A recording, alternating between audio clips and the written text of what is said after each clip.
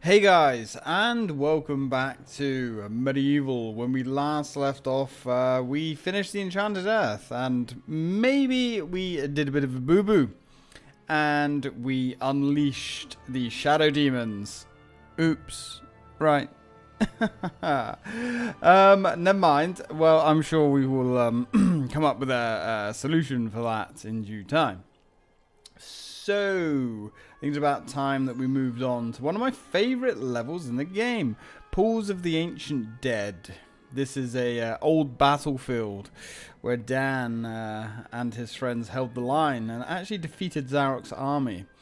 Unfortunately, due to Zarok's evil magic, a lot of the long resting soldiers have come back, which is bad because they see Dan as the enemy this time. Never mind. Let's go and ease their eternal suffering. Pools of the Ancient Dead. The Battle of Galamir is long past, but an army of the undead still marches through these muddy plains. Try not to trip on your own grave. Ooh. Wouldn't that be cool if Dan's grave was actually here somewhere? Ooh, that would be cool.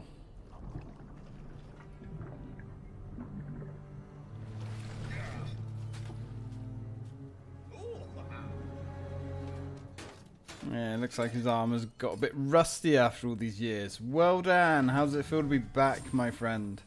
Probably not that great, to be honest. Let's take a weapons check. I guess we're going to go... Ah, no. The best weapons, really, for this mission are probably the hammer, because you need the hammer for the big guys. And the axe, because it's got a nice bit of range to it, and it's quite a damaging weapon. So, regardless of what I said about the axe, my opinion of it, as I've been testing this game, has certainly been changing. Right, let's go talk to this gargoyle. Cold and dark and reeking of death. We remember an ancient battle fought here. We do. Between the forces of good and the dark armies of Zarok. Now the marshes are full of the restless dead. Aye. Now, unfortunately, this was a pretty heavy battle back in the oldie times, and it was devastating for both sides, but good did prevail. Weapons are useless against the heavy armor of the knights. Don't let them shove you in the swamp. That mud will never come out. Yeah, we cannot actually hurt the knights. We have to knock them into the water. But that is where this bad boy comes in. Unfortunately, it's kind of horrendous that we have to... Oh god, you little shit stain. We have to drown these poor suffering knights. We have a new book. We'll do the book at the end, I think.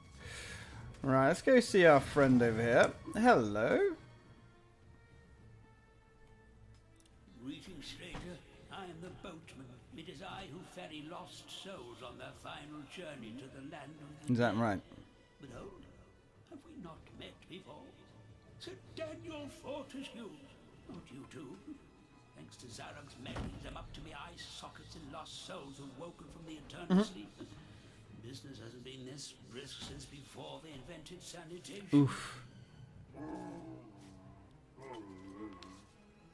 Look, if you help me to gather up a boatload of 8 lost souls and bring them here, I'll drop you off at the sunken town of Melamede. How's that sound? That sounds like a deal, I suppose. The sunken town of Melamede, you see. We've read about that place. Right, let's get rid of some of these large knights. Death, I don't think, has been too kind to them. Maybe their bodies have just bloated from being underwater for all this time. That's kind of a rather horrendous thought. There is an atmosphere to this level. There really is. Oof, look at that. There is an atmosphere to this level, and it's really quite horrendous. The music also helps. Do we want to... No, we don't want to do that. What can we do? There's no point in enchanting the sword. We're going to get a new sword soon. Not going to waste too much money. Oh, I love that. Actually, check that out as well. If we don't give him any money, he gets all sad. No money for you, you bastard. Right. here we have the militia. Oh god, the militia guys. So we have the big knights who aren't really much of a threat, but we also have these guys, these militia soldiers. These are more of a threat. They actually do a lot of damage to us. And our axe isn't exactly helping us out here much. Right, there we go. That'll do. That'll do. Come on, Dan boy. There we go. That will do nicely. What else have we got? Are we clear? Nope, there's one there. Come on, Dan. Give him everything you have. Out axe throw the guy. Because they throw axes at us. We've got another shield though. We don't really need it though. Okay, now one good thing about this is we can use it to activate chests from afar. And wow, that was actually fairly devastating. I approve. Well done, Dan. That was good thinking. Right, let's go collect these souls. Now these souls, for some reason, are helmets. The dead, which, yeah, I guess that makes sense, I suppose. Get in the water, sir. Come on. Look. It's a shame that we have to put all you guys back to sleep, but that's the way it is, I'm afraid. We don't make the rules. I like the way they struggle as well. It's quite sad in a way. Not everybody... Oh, right.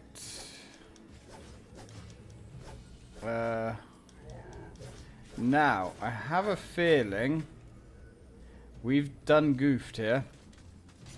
I'm pretty sure we have done goofed. Because I don't think that's the friendly guy. Pretty sure that's not the friendly guy. No, he is the friendly guy. Okay, cool. I know later on there is another level where we can uncage a dragon spirit. But he is not a friend. He's quite a little bastard actually, but thinking about it, I think he's red. Oof, there's so many explosive boxes here. I like it. Yes, sir, I like it. There's the chalice. We just need some souls. As you can see, we're not getting a lot of souls for killing all of these guys. We need to fetch quite a few.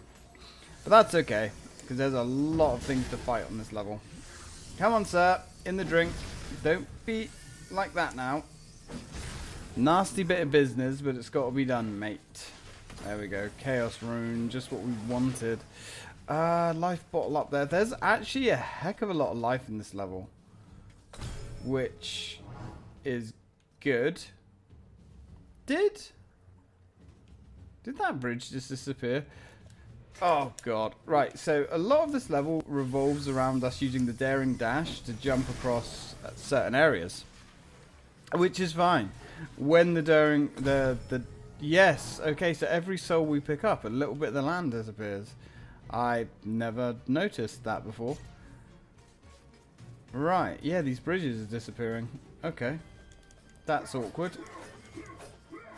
So, yeah, using the daring dash is a good idea in theory when it works. Quite often, it won't work, and we will fall into the river and lose an entire life bottle. Which is, well, that's as great as you can imagine it being, to be honest. Okay, that's working fairly well at the moment.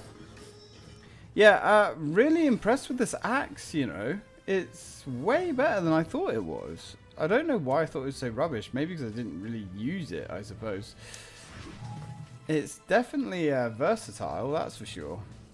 Having both long range and melee capabilities. And I did look up the stats for it as well, and the stats for it are impressive. It really is quite high on the scale. Alright, so that's a lot of the souls collected. Let's keep moving through the marsh. How are you feeling, Dan? Does it feel good to be back? Also, if we get the camera angle just right in certain areas of this place... Oh, God. Where is it? There is a little area that you can go to. It's actually quite a big area, thinking about it. And you can see all the bodies underneath the water. Ah, bollocks. That's fine. Where was that to? I thought that was quite a cool little bit of detail. Ah, yeah. I mean, this isn't the bit that I saw earlier, but this is one of them. Look at all the bodies floating in the water. Oof. Oh, you spicy little monkeys. Oh, see? That almost didn't work there, and we almost drowned. Which is bad. Look at all those goodies over there. And yes, there is a life bottle over there, which is nice. Because we could bloody use it, I tell you that. Well, I mean, we've got a lot of health. The trouble is, there are levels coming up later, including the next level, which is actually fairly tricky because the enemies stop fucking around. Do we want to grab the life bottle now? Yeah, I guess we can do.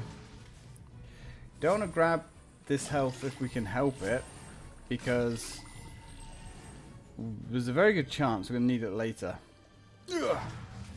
Alright, there's another soul. Cheers, buddy. And the last soul is down here. But hold! It's a trap, because of course it is. Right, all helmets collected. Oh my god, look at it out there. It is flavor country. Ah, we're getting a leathering. You know what? Hold on, Dan. Once more. Back to battle. How does it feel, Dan? Does it feel like you're home? There we go. I wonder if Dan really does feel at home on the battlefield. Ah, God. You can see just how much punishment you can take. Actually, we're not really doing that bad, to be honest. But these militiamen are way tougher than anything else. Now, when I practiced this level, I did actually get a glitch, which really confused me. I had an enemy stuck in the door, glitched through the door. And as those doors only reopen when you kill them all, that was a little bit awkward, but hey. I managed, with some perseverance, to get the door to break open. But hold! There are more militiamen. We shall cut our way out of this place, Dan. Yeah, more. Excellent. Also, they spawned earlier when I played it earlier. Ah. They actually appeared as I was running down the ramp the first time. Interesting. I guess that's not really much of a bug, but interesting difference nonetheless. Right, let's keep going. Oh god, these magic bastards. Ah, little magic gremlin. Come here, you bastard. Don't make me get the bow out. There we go. Whew. Spicy mofo. Those guys, they're not that tough, but they're bloody annoying. This guy out here is actually really hard to get. Because for some reason, he just doesn't seem to activate. Which, you know, is great. Oh, he actually activated that time. I was stuck trying to get him for ages before. The chalice can now be collected. Excellent. Then let's do exactly that. Let's finish these guys off because we don't really want to get stabbed in the ass. Ooh, God. Grab that life bottle. Because why not? Or energy vial, I should say. Yeah, some more magicians over there. The animations don't exactly work very well either, but it is what it is, I suppose. They look like they're flying, but they're not actually moving, which is a bit bizarre. But again, it's a budget game, I suppose. It doesn't actually impede the way the game plays. Come on, buddy. There we go. Also, you don't have to kill all the enemies on this level to get the chalice. Now, I know that's true for most levels, but I thought on this level we definitely had to kill everything. I guess not. Huh. Okay. Nice. Up and over, guys. Right, and there is our prize. The Hall of Heroes awaits. Excellent. Oh, shit. Didn't need to do that. Almost killed us all. That's fine. Now. Let's go back and see the boatman. I think we've cleared this area out pretty nicely. But before we do that, we need to have a little read of our book, don't we?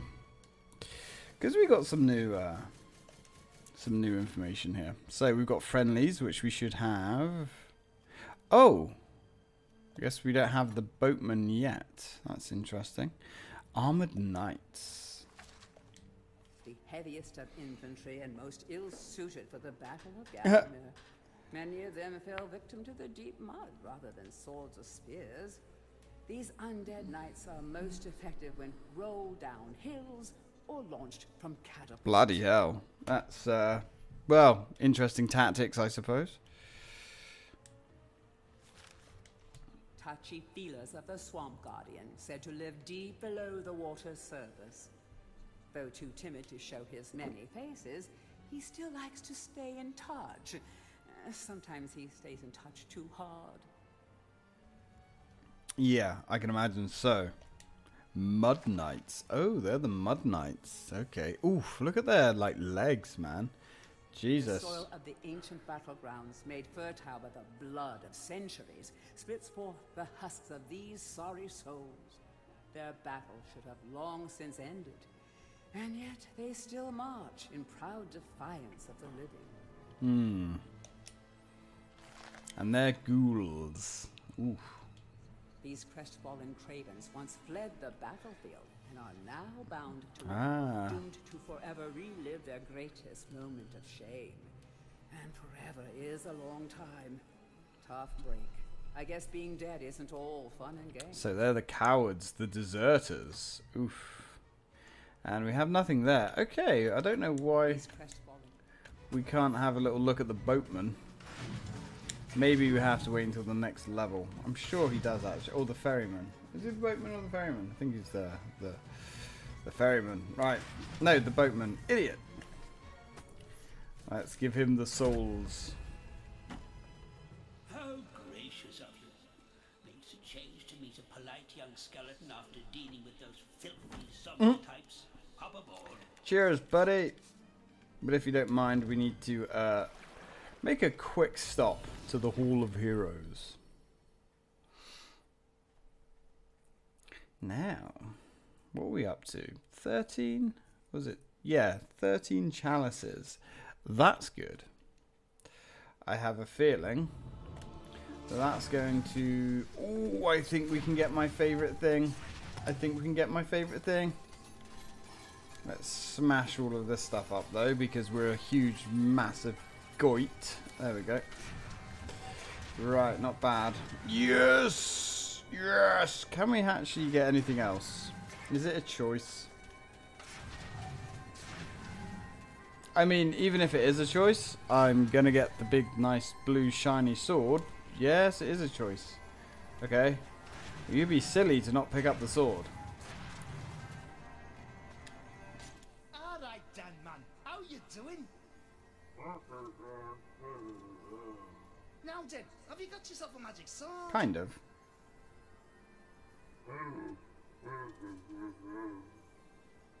What? Daniel, man, you can't go into battle against an army of undead without a magic sword. Yeah, I know. Here, take mine. You'll never have to sharpen another blade, or my name's not Dick Steadfast. It's not enough just to have a magic shield, you know, no matter what that soft ticky stealing card says. Good lad. Why, I'd sooner go into battle holding a tea tray than carry that weedy Gale's shield. Brilliant. Yes, now we have the magic sword. Yes. Now, this magic sword actually does more damage. Admittedly, not a huge amount more damage, but it does more damage than the broadsword when it's enchanted. And I think when you charge it up, it does something like 4 times the damage, which is absolutely ridiculous. It is such an insanely powerful weapon. And combine that with the huge sweeping arcs, it is by far, by a humongous margin, the most powerful sword in the game. And it literally renders everything else obsolete. Completely obsolete. Apart from some of the ranged weapons. Yeah, you have literally no reason to ever pick up another melee weapon again. Oh, look. Yes. We're still not quite hollow, are we, Dan? But we do have our place. Interesting. It looks like we're wielding the broadsword. And it looks like the silver shield there as well. Okay, not bad. Anyway, I'm so much happier now we have these. This sword here pretty much will one-hit most early enemies in the game. And even the demons, the shadow demons, are, well, literally weep before the scythe when it comes to this thing. It's terrifying. Anyway, let's get out of here. Oh, I'm so happy to have that sword. You have no idea. Oh. After kind of feeling like a lot of the other weapons are a little bit disappointing, not all of them, just some of them, having that weapon in our arsenal now, ooh, juicy. So guys, I'm going to end this video here. Thank you very much for watching. When we come back, I think we're going to the lake. And, the lake. I'm not a huge fan of the lake. It's an interesting level. It's quite sprawling. It's quite a large level, which is good, but it has enemies there that are pretty damn tough, which is why it's kind of important to have this sword. But we'll cover that in the next episode. Thank you very much for watching, guys, and as always, till next time.